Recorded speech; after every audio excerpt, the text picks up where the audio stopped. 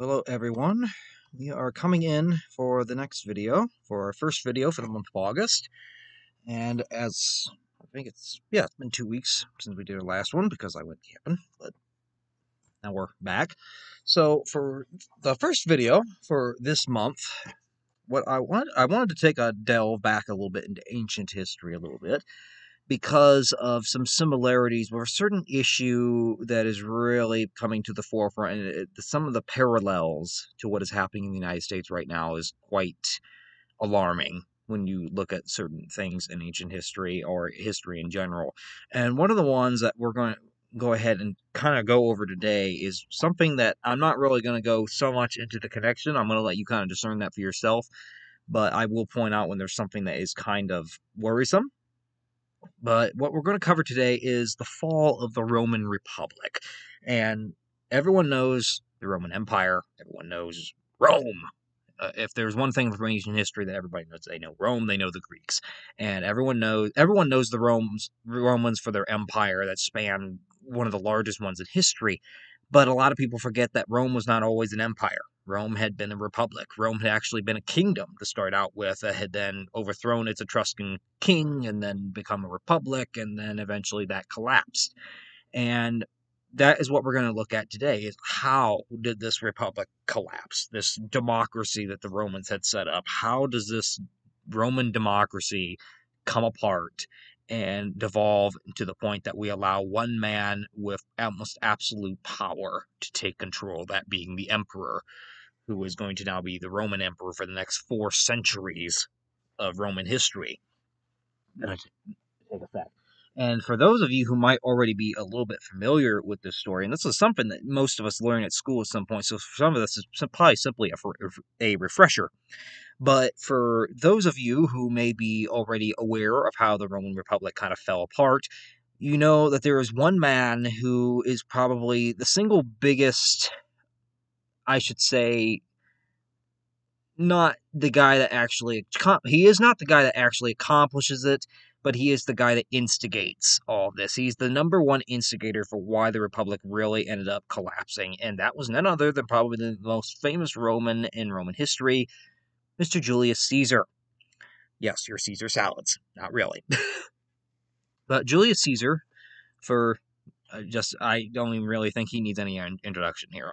We all know who Julius Caesar was. The prominent general, the statesman, political dictator, whatever you want to call him. He's almost renowned, even if you don't know history that well. Everyone knows who Julius Caesar was. And Julius Caesar is going to be instrumental in really setting up the stage for the ultimate downfall of the Roman Republic. And this is going to happen. It happens over years. The Republic, since the Second Punic War, had already had quite a few problems really start to come in. Corruption was rampant in the Roman Republic among the senators, in particular the aristocratic elite. You also had certain people and generals that came to power that kind of tried to make themselves absolute rulers. Most notably, you had, for example, Sulla in the about 80s BC. And Sulla does not ultimately get as long as Caesar, but he does get named dictator for pretty much as long as he wants. And he kind of forces that. But Caesar comes into his own through his political means, and it kind of goes on from there. So when the first time that Caesar really becomes a major political figure, I think, in the Roman Republic. Mind you, he'd already been a Roman general. He had already been involved in the military affairs of the Republic. He was not a stranger to many, but he was not seen as a major politician quite yet until the year 59 BC. And in 59 BC, through political maneuvering and through the power and prestige that he holds within the military, Caesar is able to get himself to become one of Rome's 3 consuls that is now going to form this what we call the First Triumvirate of leadership for the Roman Republic. The First Triumvirate was an alliance between Julius Caesar and 2 of his rivals. One was Crassus, who was the richest man in Rome. He was also a little bit up there in age as well, but he's pretty much there because of his wealthy position. And then you have another military general who's also part of that triumvirate, who's also one of Caesar's rivals, and that is Pompey. And Pompey and Caesar don't get along that well. Crassus is just kind of there. as part of the old elite guard, pretty much. The old aristocratic elite got to have their say. And what comes about in 59 BC is this alliance between the three that we will govern the Roman Republic together. We'll work together on this. We'll split the Republic between the three of us into governing regions and zones, and we'll go from there. The Roman Senate, however, when the First Triumvirate was formed in 59 BC, actually feared the forming of this triumvirate because they correctly guessed that the three consuls would control Rome, that they would pretty much have more power than the Roman senators would in the Roman Senate, and this was not something they really liked. In fact, that had been a major problem of corruption over the decades, was whenever somebody tried to take power away from the aristocratic elite in the Senate, they often tried to stall or actively would work against those individuals, even sometimes assassinating them, because they did not want to lose their political power and their wealth and influence. Well, this time they're going to lose that, but they're not losing it to the common people, they're losing it to people that are just like them, but smarter in many ways. Now, Pompey would remain a bitter rival to Caesar, though, even during the First Triumvirate. Even though they were co-rulers, even though they were co-consuls, they were not friends. They still had this bitter rivalry with each other, which is really going to shape the events that would follow. Over the next few years in the First Triumvirate, Caesar would expand Roman territory. He would go on these grand military campaigns and conquer new territory and lands for the Roman Republic that had previously been seen as unconquerable and had not been able to be taken control of. Most notably, most of these territories that Caesar would gain were in the region of Gaul, in the Gallic Wars. And Gaul is what is now France, pretty much. That is what Gaul is. But to the Romans, they called it Gaul. And Caesar would go on these massive, grand military campaigns in Gaul, win these massive military and grand military victories against the native Gallic tribes there and the Celts, and would manage to conquer most of Gaul for the Roman Republic, and then even went on to take certain small areas of Germania, which was largely untouched by the Roman Empire, and it held its own native tribes. And then Caesar even crossed the English Channel and went into Britain, went into Britannia, as the Romans would call it. So Caesar, during his years as a member of the First Triumvirate, is really shoring up his popularity at home by going on these massive military grandiose campaigns that are bringing glory and wealth and riches to Rome. Rome and the Roman Republic is getting larger. People love him for this, and he grows his popularity through these military campaigns. He also is very good with his troops. He takes good care of them, he cares about them, he thinks about their needs, and he gains the loyalty of his troops in the process. That is going to set up a major problem for anybody that wants to oppose Caesar, because he's gaining popularity both amongst the military and at home, and that's going to be pretty hard to counter if he tries to make any kind of a power move. Pompey, his rival on the triumvirate, recognizes this, and he is jealous of Caesar's military successes and his conquests, and he begins to actively oppose him at home by starting to ally in the Roman Senate with senators who are opposed to Caesar's rise in power. And the changing point would come in 54 BC. Crassus ended up dying that year, trying to go on his own campaign against the Parthian Empire, which failed, and the Parthians ended up killing Crassus. So Crassus's attempt to gain himself military glory, like Caesar and Pompey, who were military generals, failed utterly, and ends up costing him his life. So now, one of the members of the triumvirate is dead. Pompey makes his power move at this moment in 54 BC, and allying with Caesar's opponents in the Senate, he sends an order to Caesar along with the Senate. They send this order to Caesar that you are to relinquish command of your army in Gaul, and you are to return to Italy as a private citizen and come before the Senate. Basically, we're going to arrest you. We don't have any charges. You're not supposed to come and head of an army. You're going to pretty much come back home. And Caesar sees this for what it is.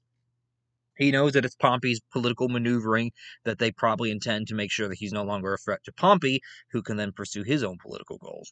And Caesar is power hungry at this point. He doesn't much care how he gets things done. So instead of complying with the Senate's order to come back to Italy and relinquish control of his army, he instead refuses, marching with his army into Italy across the Rubicon River, and then proceeding to march on Rome, which then causes the Roman senators and Pompey to flee that had opposed him. And this initiates a civil war against Pompey between Pompey and his supporters, and then Julius Caesar and his. Now, Julius Caesar and his supporters were largely successful almost from the get-go. They would end up driving Pompey from Italy, and then pursued him into Greece, and then Pompey would flee into the Ptolemaic kingdom of Egypt. And this is where the story gets a little interesting. It's also where Egypt kind of gets involved. Egypt at this time is still its own independent kingdom, but it is very close to becoming a vassal state, if it is not already, of the Roman Republic. It's already clear that at some point there's going to be conflict between the Ptolemaic kingdom in Egypt and Rome as the Roman Republic seeks to expand, and Egypt is basically seeking to still retain its own sovereignty and independence at this point in time. And hearing the Egyptian pharaoh, who was like 15 years old at this time, he's a boy king. So we have Ptolemy the Eighth, and he is the Egyptian pharaoh of the Ptolemaic kingdom of Egypt. And he hears Pompey's in Egypt. He also knows that there's a civil war going on in the Roman Republic, and he knows that there's a good chance that if he continues to allow Pompey to stay in Egypt, that the Roman Republic could declare war on Egypt and say that they're harboring, our enemy. Since Caesar's pretty much has all the power now back at home. So Ptolemy kind of takes the preemptive move. He actually has Pompey captured in his kingdom and then executed in September of 48 BC. And then when Caesar gets to Egypt in pursuit of Pompey, Ptolemy decides, I'm going to have an audience with Caesar. So he brings him to an audience, invites him to an audience in the palace, and then as a gift to try to keep the Romans from invading Egypt, as a peace offering almost to Caesar, he presents Pompey's head in a box. This says, oh, yeah, you were enemies with Pompey, aren't you? That's who you're after? Oh, here's his head. Here, we killed him for you. Please don't invade us. Consider it a gift. And Caesar, according to his ancient accounts, strangely enough, Caesar was not exactly grateful that the Egyptians had killed Pompey, because although he was rivals with the man, he still respected him. And at one time, they had been allies in the military. And to Caesar, according to the ancient accounts, and I suppose we'll never know for sure, there's always been this consistent characterization that Caesar was not the most pleased that, Ptolemy was presenting him with Pompey's head as if it was no big deal. And Caesar, having had a history with the man, kind of pointed out that, I at least respected him. I wasn't going to do that to him. But instead, what happens, Caesar's now in Egypt, Pompey's dead, but he also, while he's there, becomes involved in another conflict that is going on locally in the area, as Ptolemy is a boy king, and he has technically usurped the throne from his older sister, Cleopatra. Yes, the Egyptian queen. And Cleopatra at this time is running a civil war against her brother for control of the Ptolemaic kingdom. She wants to be pharaoh, and she wants her brother off the throne, who she had viewed as unjustly deposing her. Caesar becomes romantically involved with Cleopatra, and he ends up siding with her in this Egyptian civil war that is transpiring against Ptolemy, and helps her gain back her throne. They end up, during this romantic affair, they never married, but they did end up having a child named Caesaron, which would eventually become a problem for his adopted son Octavian, or Augustus, because here is a legitimate son to Caesar, who could technically claim, some level of inheritance from him.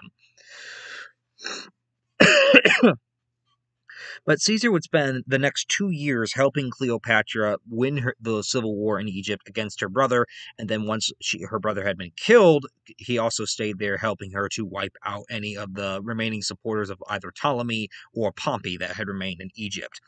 In 46 BC, Caesar returns home. And upon returning home, he is declared dictator for 10 years by the Roman Senate.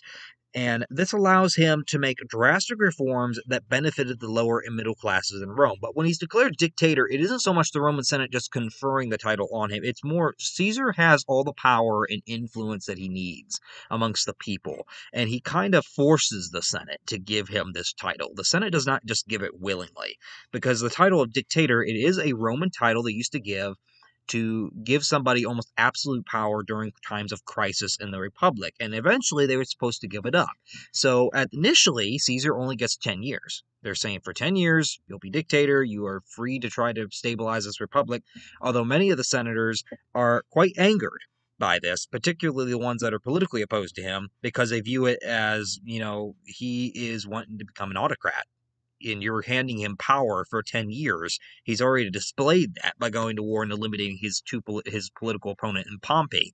And now he's displaying that in his conquest. So he wants to be the ruler of an empire, almost, pretty much. And you guys are enticing this autocrat to hold that power. And that becomes a major contention point amongst the senators, is because the last time they granted anybody the title of dictator, you had Sulla, who had been quite the dictator and did go on political purges of his political opponents and murdered anybody that opposed him. So there is quite the hesitance to give this title out again. Well, in 46 BC, Caesar is officially dictator for 10 years.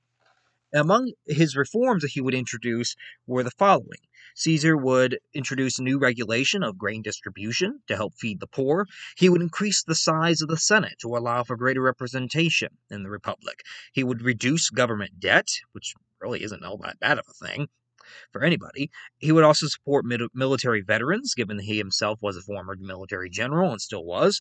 He would also grant Roman citizenship to almost everyone within the Roman Republic, even those that did not live directly within Italy. And he would also work on reforming the tax codes, which would allow the poor to start paying less. The lower and middle classes would pay less in taxes, while the upper classes would pay more. And among probably his most uh, astounding achievement was the creation of the Julian calendar. Rome had been using a lunar calendar for some time. It had become quite out of sync, and Caesar gets rid of this, throws it out completely, and he introduces a calendar named after himself, and even names one of the months, July, after himself. That's where the month of July comes from. It comes from Julius Caesar. But the lower and middle classes, because of these reforms that Caesar introduces, they absolutely adore the man. They love the man. He's done all these good things that most of these reforms benefit them. So, of course, it grows his popularity base even further, to the point that Caesar pretty much feels, I can do anything I want. The Senate can oppose me all they want, but they can't do a thing because the people are with me. They have no stake in this matter whatsoever. And that would bring us to that tragic day that I think we all know of what happened to Julius Caesar. We all know Caesar ended up being killed, and that is going to set the ball in motion for the events that would follow. In 44 BC, Caesar would illegally, this time, the Senate did not grant him this title, he proclaimed it himself, but in 44 BC, he illegally declared himself dictator for life, that he would be the dictator for as long as he lived.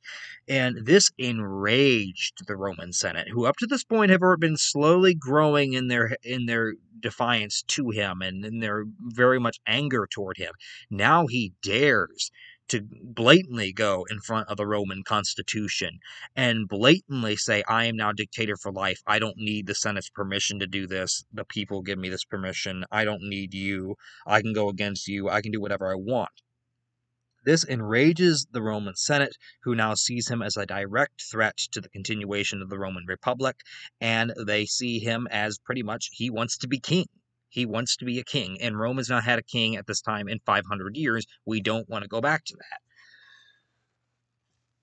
So on March 15th of 44 BC, over a dozen senators of the Roman Senate ended up assassinating Caesar as he was preparing to speak to them by stabbing him over 23 times.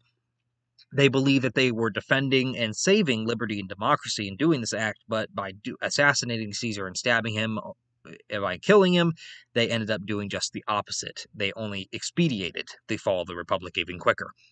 Now, the assassins believed that they were basically these defenders of democracy, and one of them, Marcus Junius Brutus, had even been a close confidant of Caesar's and had kind of realized what Caesar was becoming and turned against him.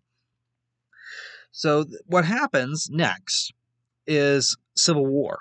The death of Caesar was not at all what the assassins had planned in 44 BC. When they had planned that upon Caesar's death, once they announced it to the public that Caesar had been killed and that the tyrant is dead and the republic is restored, that they would be praised, that the people would be so happy. And this is not what happens. The people are utterly angry that Caesar has been assassinated, because most of his reforms have benefited them, and they see this once again as a move by the old aristocracy to kind of just maintain power for themselves and maintain their influence, and afraid of it going away. And the people are enraged over Caesar's death. They're not happy about it at all, which is quite the unexpected outcome. And the Roman Republic, and as a consequence, would plunge into civil war, with Caesar's supporters seeking to first go after any of the assassins who had escaped, and then, once they couldn't find any, started turning on themselves. And out of this chaos, there comes two figures that are going to come into play here after Caesar's death.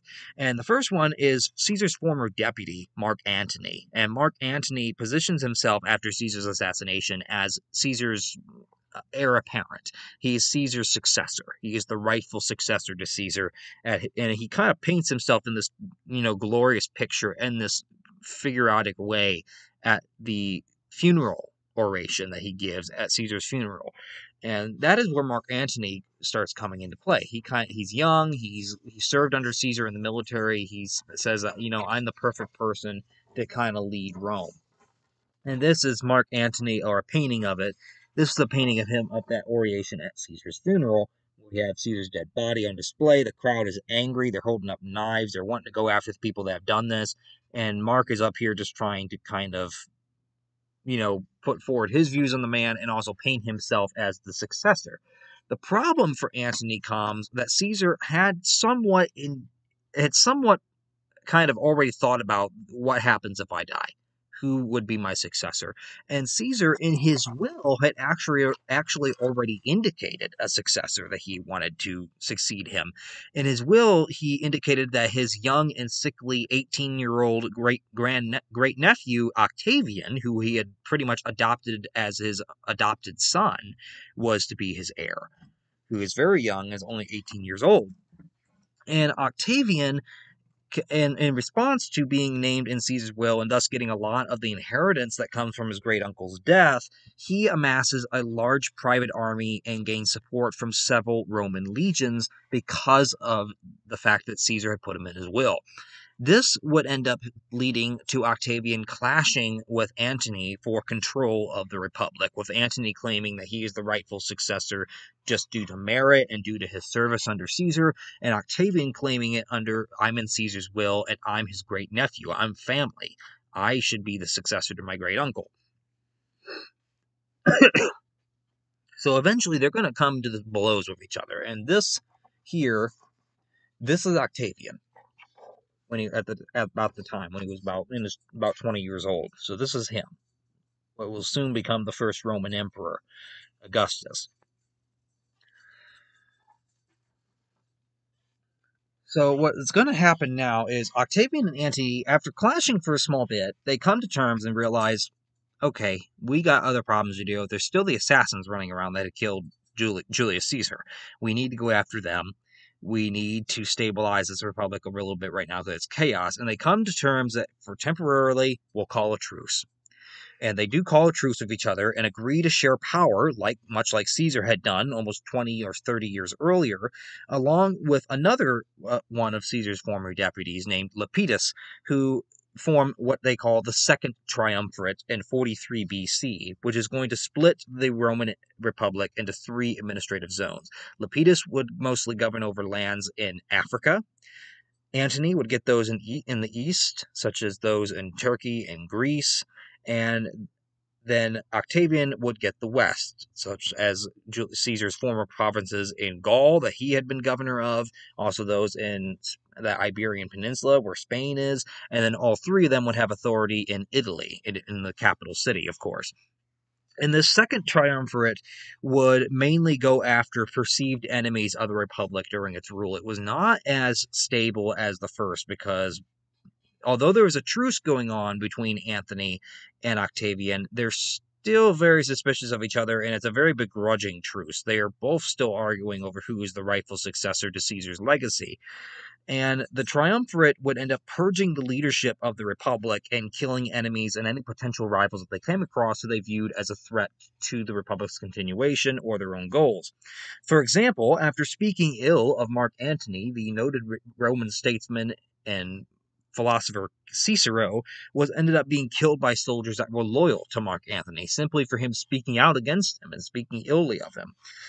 They then had Cicero's head and right hand put on display in the Roman Forum for all the public to see as kind of a message to those that, you speak against Antony, this is what will come to you. Don't matter how powerful you are, don't matter how famous you are, it don't matter what prestige or power you hold, you will be held accountable for your actions against them. Even though Cicero really hadn't done all that much.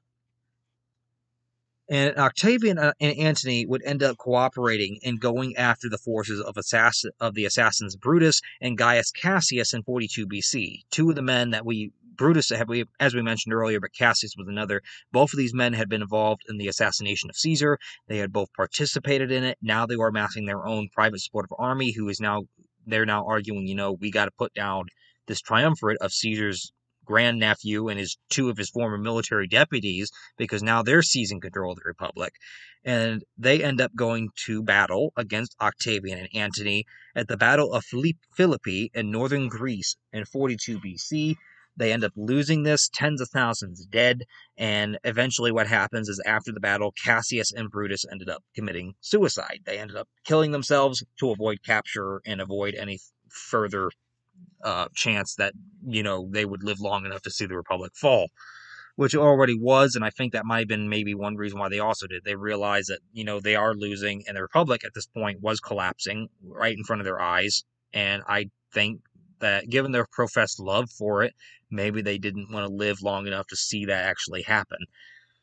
That's one way of thinking about it. But Octavian and Antony would remain rivals after the death of Cassius and Brutus, and after the Battle of Philippi, a year later, in 41 BC, they would actually end up renewing their rivalry with each other and going back to pretty much to war with each other. Antony would begin, during this time, a romantic and political alliance with Cleopatra, the Queen of Egypt that Caesar had been involved with.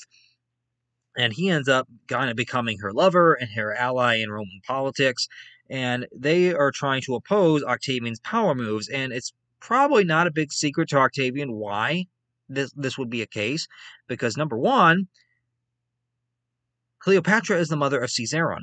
Caesarion is a biological child of Julius Caesar. He has a claim to Julius Caesar's inheritance and a claim to be his successor, and this would run against Octavian's claim. Octavian's not dumb to that. He knows that might be a reason why Antony is moving against him with Cleopatra. He also is aware that, Antony is having an affair at this point because you're married legally to my younger sister. You're married to Octavia, and he's having an affair with this Egyptian queen, and the fact that Cleopatra is seeking to kind of maintain her own kingdom's sovereignty is also probably a reason why she's even willing to ally with Antony, because she very much probably sees Octavian as, you're going to annex this Egypt into the Roman Republic because of the factor that I'm a threat to your claim to power with my son, and Antony is more than willing to kind of placate that and kind of treat me as an equal on the table. And Lepidus would end up being forced out of this whole debacle in 37 BC because he ended up being forced into exile by Octavian in that year. He was not really a very strong power player in the Second Triumvirate, and Octavian was pretty much able to get him to jump ship and say, nope, you're not coming back, leave and never come back. In 32 BC, Antony would divorce Octavian's sister, over his affair with Cleopatra, which then gave Octavian the excuse to declare war on Egypt and Cleopatra in response. Eventually, this short-lived war between the Roman Republic and Egypt, which eventually did come about, would end in 31 BC at the naval battle of Actium, in which Octavian's fleet would corner and defeat Antony's fleet. Cleopatra's Egyptian navy did try to come to the assistance of Antony's fleet during the battle, but they were not really able to get there in a favorable time, and when they did arrive, Antony and Cleopatra both were lucky to escape. They both made it out, but barely. Most of their ships had been captured or sunk, along with most of their crews killed. But following the defeat at Actium, both Cleopatra and Antony would actually end up committing suicide in Egypt once they got back to Egypt, and that left just Caesarion, and then Octavian would now be Rome's undisputed ruler, because Lepidus is in exile, Antony is finally dead, he's no longer a threat to me, I can go ahead and I can claim sole leadership of the empire. And just to ensure that, in 30 BC, he would even have Caesarion, who at that time was 17 years old, murdered and executed just to ensure that there was absolutely nobody that could try to even try to challenge his claim to power. That even this biological child of my great uncle cannot claim that, what is technically my uncle is what it would be. It technically would have been Octavian's uncle. He even went as far as to make sure that that was taken care of, that wasn't going to be any kind of a threat to his hold on power. So now that he is the sole ruler of the Roman Republic, Octavian pretty much has all the power and influence that he wants, except he has even more than his great uncle did. He has more popularity than Julius Caesar ever did, and this is going to allow him to use that mass popularity to establish absolute rule for himself. He would approve all candidates running for election, with the Senate acting basically as a rubber stamp for his decision. So basically, unless a candidate had the endorsement and had the approval of Augustus or Octavian at this point, it's still Octavian, but unless you had the endorsement and approval of Octavian, you can't run. You can't run in the election because you're not approved by him. You would also have citizens throughout Roman territory would be required to swear personal loyalty to Octavian, and coins and statues and all manner of artwork would start to also bear his image in order to build the kind of this cult of personality around the man. And this is just going to gain his more loyal following. It's going to ensure that the people in politics are loyal to him and that the general population continues to be loyal to him, to the point that he can continue to keep the Senate kind of as this rubber stamp. The Senate can't really do much. It's just kind of there. You're there in name only. You're not a governing institution. And in 27 BC, the final straw came that ended the Roman Republic for good. And that was when, under pressure from the public, the Senate was forced to bestow the title of Augustus to Octavian, which he would take as his new name as Augustus Caesar, which is where the month of August comes from. The month of August was named by Octavian for Augustus, and so was October. October was named for him as well. But under this new name of Augustus, under the new name of Augustus Caesar, Octavian would rule as Emperor Augustus Caesar for the rest of his life. He would rule for over half a century more, and he would be one of the longest-lived emperors, if not the longest-lived, of the Roman emperors. He would become, pretty much at this point, he is now Roman emperor. He is the first emperor of no longer the Roman Republic, but a Roman Empire under his absolute rule.